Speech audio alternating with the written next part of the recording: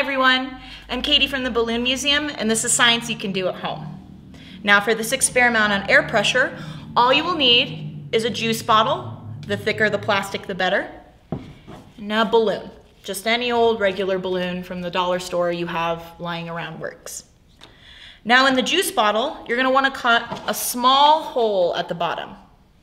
Right there.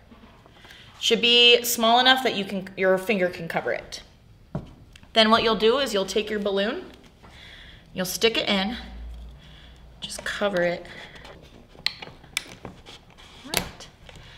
Now, if I put my finger on the hole, the air pressure that's inside of this bottle will keep me from being able to blow up this balloon. However, if I uncover it, I should be able to blow up this balloon because the air will be able to escape.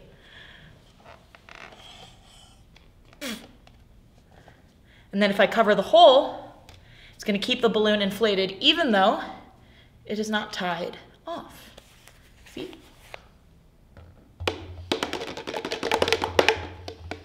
Be sure to check out all of our other videos.